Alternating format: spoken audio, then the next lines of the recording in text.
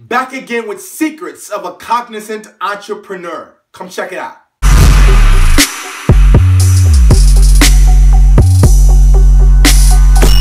What's going on, world? It's me again, Anthony Vaughan of Cognizance Capital. And the biggest secret that I kind of want to share with you guys today, this isn't the first time this topic has been touched on or talked about. I'm not the first entrepreneur to talk about it, but it's something that I want to go a little bit deeper into, something I want to rant a little bit about. And that is entrepreneurship a sport or a talent or a true ability?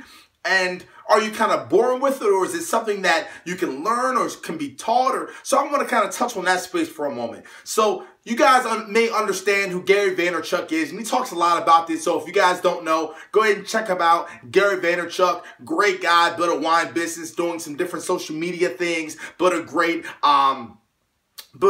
big business, VaynerMedia, $100 million company, working with some huge Fortune 500 companies, and a real inspiration to me.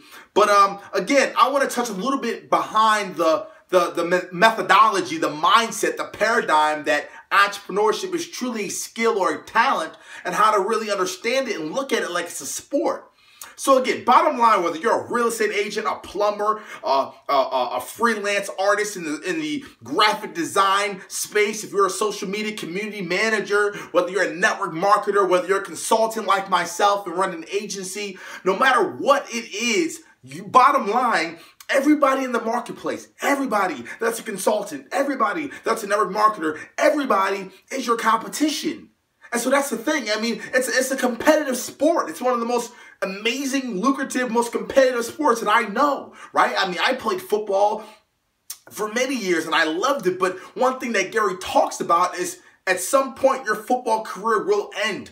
This career, this opportunity as an entrepreneur ends at like 80, 90, when your heart literally stops beating. That's when it ends. So I think this is a very interesting perspective that he's showing, and one of the secrets of an entrepreneur that I think more people need to talk about.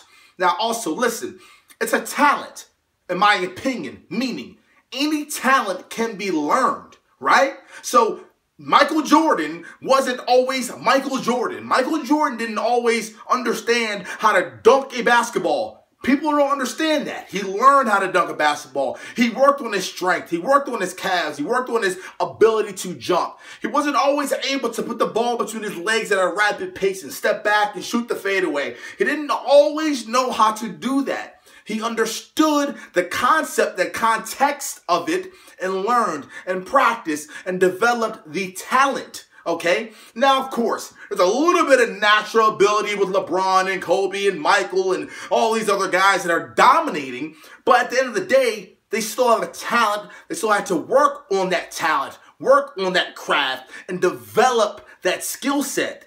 So if you're an entrepreneur, and if you're a competitive guy or a competitive girl, you need to look at the area of business. One of the biggest secrets is looking at it like it's a skill, looking at it like it's a craft, looking at it like it's a sport.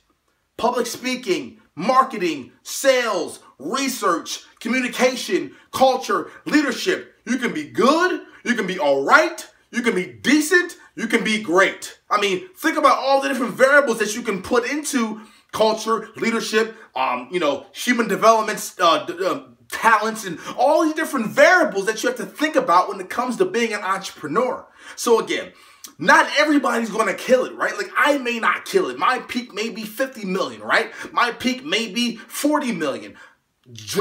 Sally's over there, her peak may be 180 million. It's different levels to this shit, Meek Mill, right? Like, there's different levels. So we all need to understand where we are. We need to understand our true core innate abilities that we were all born with.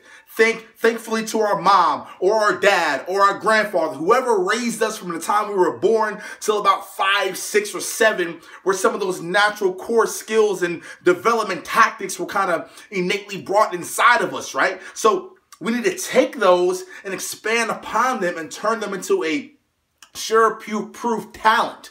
And that's the key to entrepreneurship that I don't think a lot of people are talking about enough.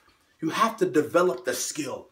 You have to develop the craft. You have to develop the consistency. You have to develop the hustle. You have to develop the drive. You have to figure out your paradigm. You have to shift your perspective. You have to do the things. You have to put in the work and the time in order to be successful. So again, it's so, dry statement and flat statement and so motivational. And some of you guys may not truly appreciate what I'm trying to say.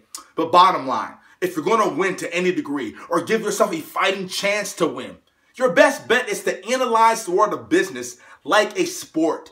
Analyze the world of business like it's the most competitive area in the world, which it is. And you need to take your time, be patient, but also have competent, massive action and take your core skills. Take that core skill of public speaking. Take that core skill of communicating. Take that core skill of truly giving a shit because you saw your mom give a shit for so many years and she used to get shit on, but you won't let that happen because you give a shit, but you know you're going to get yours on the back end. Taking that core skill of your dad working 80 hours a week, 90 hours a week, being a plumber or being a landscaper or being a carpenter, whatever the case may be, and now 80 hours a week, 120 hours a week is nothing for you. Taking that core skill and expanding it and being better than everybody else. Bottom line, that should be your focus. That should be your target. Now, some of you may say, I don't want to have $100 million. I don't want to have an $85 million business. Listen closely now. Let me get a little bit closer to the camera. That's not the point. The point is the way you have to analyze it. The point is the way you have to look at it because you don't want to bet on being an anomaly, meaning an Instagram, a Facebook, a Twitter, a Snapchat. You don't want to bet on just getting lucky. You want to bet on consistency. You want to bet on your core strength, talent. You want to bet on the other 100,000, 200,000, a million entrepreneurs that have built sustainable businesses, that have bought their moms and dads yachts and boats and jets and done all those amazing things. You want to bet on that because what they showed was consistency, hustle, pure talent, looking at it like it's a sport, having that aggression, being angry, right? Like, you guys got to dominate the market, but also be nice, be respectful, but you have to dominate. Do that. That's not an anomaly. That is consistency. That's what you have to do. An anomaly's over here. An anomaly's Facebook. An anomaly's Instagram. An anomaly is you get lucky 1 out of 85 million times. I want to break it down to maybe 1 out of 100,000 or 1 out of 100 or 1 out of 50. I want to put in the time, put in the work, take my core skill of communication, take my core skill of speaking, take my core skill of whatever it's going to be and expand upon it and do my due diligence. Do what the fuck I'm supposed to do and try to turn it into the best freaking talent on the face of the earth, of the planet, of this entire generation, this galaxy, whatever you want to put it in the context of. I have to dominate for me, not for my mom, not for my girl, for me. Because anyone knows anything about science and the brain and the way things work, you need to do what's best for you. That's the way your brain works. You want to talk about inspiration? You will drive from a place of you, of selfish need, of wants, of desires. You need to figure out what that want, what that need, what that driver is inside of you. Ask your grandpa, ask your mom, ask your brother. Ask who you need to ask to have some of that self-awareness. But once you find it, once you grab onto it, once you can really have that intensity and look at this area of business like it's a sport, that's when you'll give your chance a true ability. That's when you give yourself a true chance of dominating the marketplace like you guys know you should and like you know you have the ability to. So, let me back up now. This world of business is amazing. Give yourself a fighting chance. That's the secret.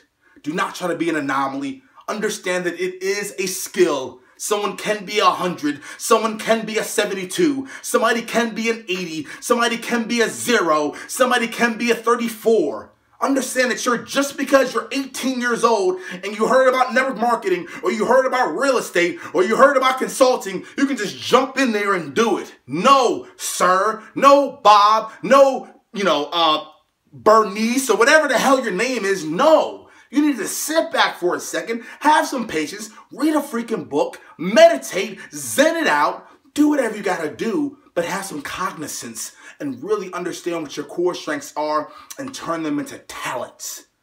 Let's get it.